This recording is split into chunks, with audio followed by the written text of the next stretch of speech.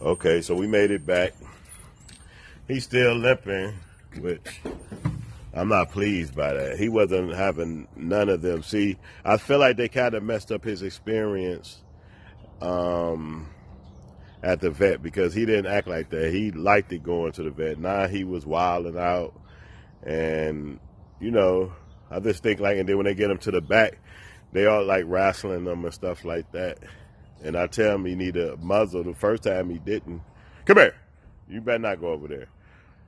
You know what I'm saying? So, yeah. Now, when he go to his regular vet visits, which is not there, that was the emergency.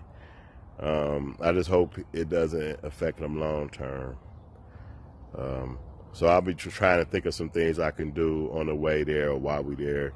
Probably like don't feed him and then give him snacks to comfort him while he's sitting in the room. But I think once the pain go away and he get back to normal and he go for his regular visits, hopefully he don't let this affect him. And one thing I mentioned again is yesterday he was just running up and down the backyard. And when he was on that medication, he would sit in this area and just stare. Like he'll use it, and then whatever he got to do, he'll go right there and sit and just stare. But when he's not on it, he's all over. The back of the garage, everywhere.